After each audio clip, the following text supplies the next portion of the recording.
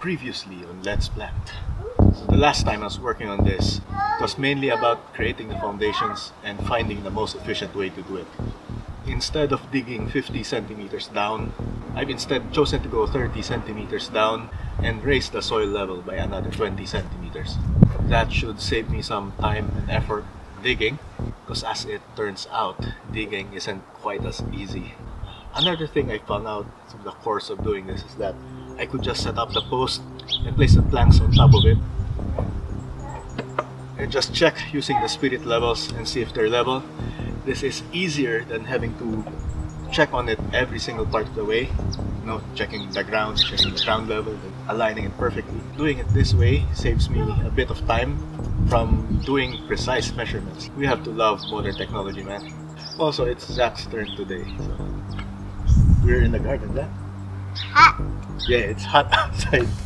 Let's go.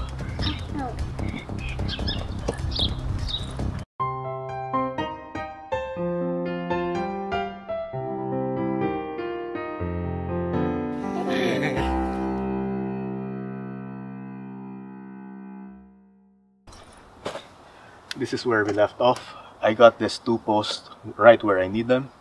It looks like they are levels, so now I have to drop rocks all over the base and fill it back up so I could get 20 centimeters above ground. From there I could start adding the sleepers for this side of the wall, and I could start working on the other sides.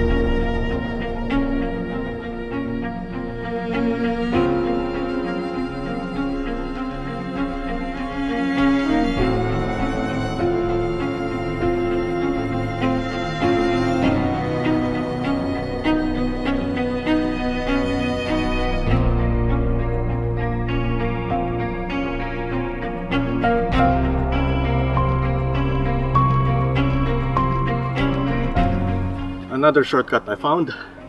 Well, if you remember, this planks, each of the sleeper is 200 or 20 centimeters in width, and I needed to create a clearance of 20 centimeters then. It's a perfect height. Yes.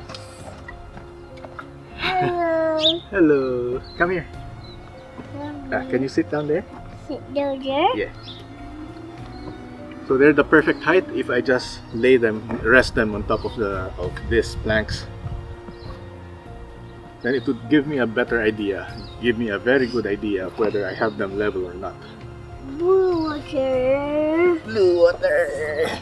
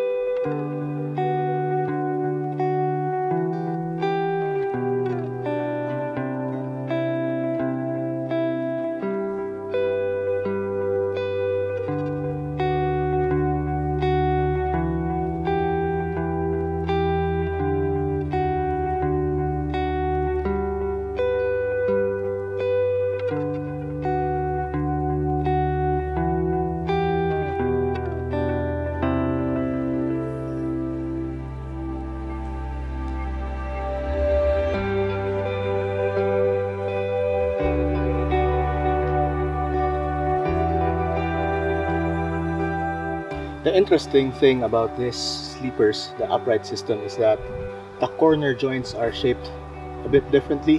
There's an offset, so if this is this corner starts here, and if you can imagine, there's a space, a gap, which means that this side would be shorter than this side, and to compensate I would need to chop off a bit of this one. Now in order to figure that out, I would need to measure how much longer this is than this one and shorten it.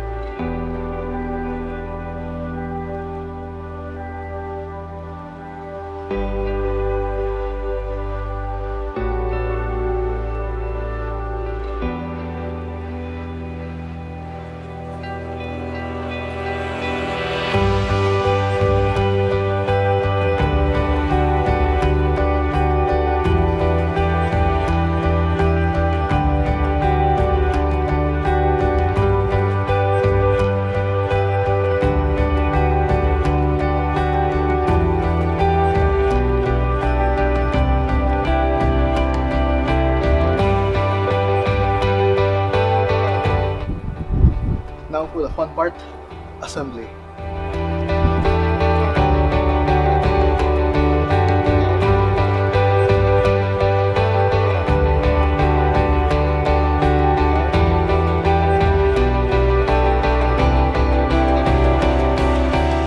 I know I have yet to add more rocks at the bottom, and it would be a lot easier if this was out of the way. But it's getting late now, and I really like to see how it looks like with everything in. So I'll go get the rest of the planks.